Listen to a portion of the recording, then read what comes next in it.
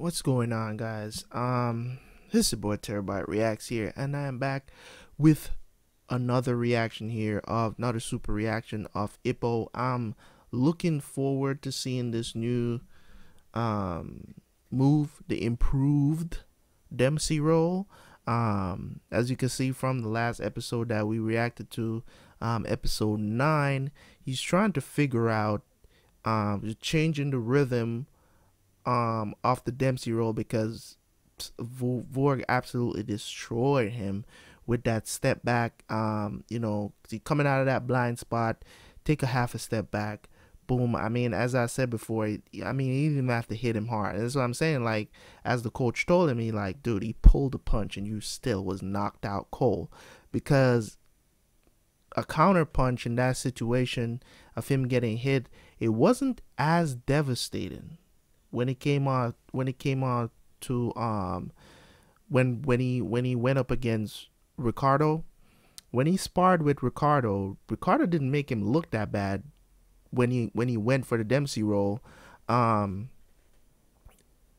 because I think maybe because he wasn't trying to embarrass him too much, because I think Ricardo could have done the same thing to him, but it's just that it didn't matter to Ricardo if he was coming out of a blind spot. He's just that good of a boxer where he could stand same place. He didn't take a step back or anything. He just had the timing down, and he was just jabbing the shit out of him. So that was pretty interesting to see. So now him figuring out why the coach was telling him, hey, you need to train your lower body, stuff like that, is because, and he also understands that this is a possibility that he could shorten his boxing lifespan. So I don't know, as I said, as I titled my last reaction, this is gonna hurt, because this is going to hurt. I just know that this is going to hurt. Him changing speeds and momentum while doing that, it is going to hurt. It's just like how I don't know, this is it is so weird to me, because now I'm having this problem. I think I pulled something under my right under my right shoulder, like right there, like under on my back. I know it's not an internal injury because it's just muscle pain. You know what I'm saying? I know it's just muscle pain, or I don't know. I'm gonna have to go and check it out. So if you guys don't get any more reaction after today, please forgive me, to be honest, because I have to go check out to see, to make sure that it's not something internal that that happened to me. And I didn't get hit or anything. It was just like I just started feeling this pain from after I did something very strenuous. So I think I pulled something. So I'm definitely trying to figure out what's going on with that. I didn't take any painkillers before I did this reaction because I didn't want to be loopy. I'm trying to talk. I want to concentrate a bit. The pain is not so bad right now, but if I move too sudden, it really hurts. Or if it's or if I like try to lift up my right arm, like it hurts a little bit. But it's like my right side is kind of shut down right now, so I'm trying not to make any sudden moves. If I laugh, if I cough, it hurts. It's just, you know what I mean? So it's just one of those pain. I'm hoping that it's not something wrong with my lung. God, I'm praying that it's not something that's wrong with my lung, because that would not be okay right now. So I'm definitely looking forward to these episodes that we are going to react to. I'm going to try to do as much as possible right now. Hopefully I can get up to 4 this time instead of 3. So let's go. Let's get it done, man. Thank you guys for watching. As always, hit that link and let's go watch this episode, man. Let's go.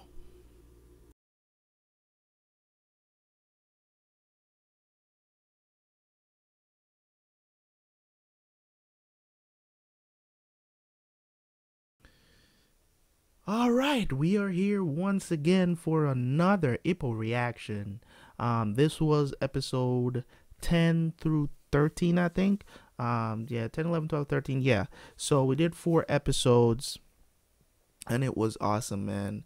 I have to say, it was this arc, him going through all the things he went through just to advance the Dempsey role was something I didn't expect. I actually thought he was gonna do it earlier in the fight, but man, he took a beating, just doing textbook stuff in the ring, and you know, I wasn't getting super excited at first because I knew the fight was just getting started, and for some reason I felt like Sawamura um he was playing around. You know what I'm saying? Like it just felt like he wasn't showing anything. I was like, but he was feeling out Ippo, until he really got Ippo where he wanted, which was sizing him up, till the meat got tender, according to him. Um, so he waited for that moment, and then he started to go at Ippo, you know, actually showing Ippo some respect by actually showing him his actual fighting stance.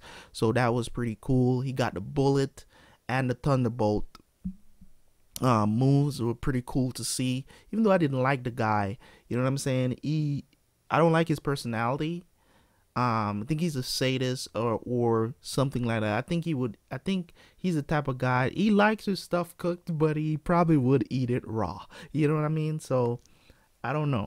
It's crazy to think that this guy, or to think he's a good guy, because he's not. He's not a good guy. And it's not that he's being steered wrong. I just feel like maybe he's felt alone all his life, and then finding out that not even the one person that he always looked up to didn't want him to win the fight either. So that was pretty disappointing for him. But then when he got into the ring, I mean, seeing the type of fighter that Ippo is, man, Ippo doesn't give up. He doesn't give up. And that, as you can see going on the Ippo side, he was from the first Dempsey roll he tried to stop and got hit. That one shook him a lot. Till he was basically just tapping the dude. The first time he got countered. Then the second time, you can see that he was trying to get the timing down of the counter to be able to stop before a certain point in the punch. So when he got it down, what is it? The third time he did the Dempsey roll, or was it? The third time when he did it, he actually slipped it and hit him one time, and it was a down, right? So he persevered through that, and then was putting on the pressure. Man, every time this dude he hit what is it? Sawamura or Sawamura? Is it Sawamura? Yeah. Every time he hit the dude, you could feel it, man. I love the sound effects. Sound design in this anime is always on point, except for the fact that they won't bring back my favorite OST from season 1. But I like this one too. The the orchestral roll. I like that one, but it's not as good as the one from the first season. Like, so I'm just wondering why they didn't bring it back. Like, it would have been so cool to hear that during that last Dempsey roll when he stopped both times, man. That would have been off the chain. You know what I'm saying? But it was a good fight, no doubt about it. Him stopping that one time, and then Sawamura, he thought he had it, but he didn't. And then he went for the punch, and Ippo slipped it, and he came back up again. He was gonna chop him again, and he stopped again. And I was like, yeah, now you're dead. You're a dead man, because you're not going to. Next one is not gonna be, because once you extend that punch, right? Once you extend that punch, you're wide open. You're wide open. You're off balance and everything. And now I'm coming from your blind spot. It's over, buddy. So Ippo got him, and it was game over. It was game over. I think Ippo hit him at least 15 times. We got like 3 of them. It was like 3 of them in slow motion, and then it was a barrage. You know what I'm saying? So it's just awesome to see, man, how the growth of Ippo, and thank God he didn't do a lot of damage, as confirmed by the therapist, the doctor lady. So it's confirmed by her that thank God E-stop before he did too much damage to his knees and his waist. So that was pretty awesome to see, um to hear. I mean, to hear that he did not damage anything. So but of course this is not something, and I'm happy. Of course this is not something that he's going to be able to use continuously. He's going to have to figure out something to perfect this move, because he can't continue to. It's kind of like reminds me of I like to bring up Naruto, because when Naruto learned the Rasen Shuriken, right? When he learned the Rasen Shuriken, the first time he used it, it destroyed his arm. It destroyed his arm. It didn't take his arm off, but it destroyed the cells in his arm. So because of the Nine Tails enemy, he was able to heal, but Tsunade forbid him from using it. So it basically became a forbidden jutsu because of the harm it did to you, right? But once he learned how to be a sage, he practiced how to throw the Rasen Shuriken, so he doesn't have to connect directly. So when it hits, it's not his arm doesn't get caught in the blast. You get what I'm saying? So that's the great thing about him. So that I would call him perfecting the Rasen Shuriken. And also when it comes on to the Dempsey role, he gonna have to figure out a way to do this without him hurting himself, because if he can't use it, or if every time he uses it, it's gonna cause this much damage, you know what I'm saying, he could be possibly using it at one point and, you know, lose because he can't turn. You get what I'm saying? So I don't want that to happen to him. I want him to, he has to learn a way to do this and perfect the Dempsey role. We can say it's a perfect Dempsey role that not no infighter, no outfighter, no counterpuncher can. I mean, Miyata is looking at him like, God damn, this dude, bruh, come on, man. Like, I thought I had you. And that's the thing, like, he's looking at it and he's like, man, that could have been me on the mat right now. Like, no joke. You know what I'm saying? They had to take dude out on a stretcher. He has a skull fracture and a sunken eye. So, man, I don't know if you guys understand how hard somebody has to punch you to fracture your skull. Like, that ain't no joke. Okay? You gotta get, because he never hit the mat, not even one time. So you can't say it's the mat, because his head never hit the mat once. He never fell back on the mat, not even one time. Every time he got punched over, he landed a certain way. This time, even Aoki was making the last time he knocked him down. Even Aoki was making fun of how he landed. So that's what I'm saying. He got punched and got his skull fractured. Like, the amount of force you have to hit somebody with, somebody out there must be able to tell me the amount of force it takes. You know, those power scalers out there. You know what I'm saying? Can probably tell me how much force it takes to actually fracture a human skull from a punch. That is ridiculous. I know it takes a whole lot of force. That's what I'm trying to say. It's like possibly like dropping a cinder block on somebody's head or hitting somebody with a freaking sledgehammer. Like, it's probably on that same level, or maybe a little bit less. You get what I'm saying? But it's crazy. It's a crazy amount of force. I know that much. But this was pretty awesome. So yeah, man, this super reaction was definitely one to definitely enjoy. I know you guys was waiting on this fight, so I hope you guys enjoyed my reaction of it. I was really trying to hold back.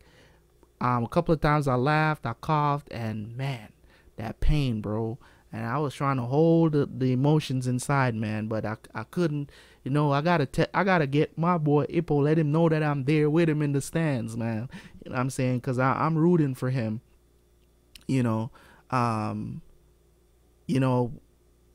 of the greatest qualities that Ippo has is that the people that he has beaten, which you can go down the list, Miyata, Sendo, the people that matter. Sendo, Mashiba, that still you see their faces every now and then. Volg, I don't know if it's Vorg or Volg, because they keep calling him Volg in um this season when he came back, and it was like, is it Vorg? I'm pretty sure it was Vorg before.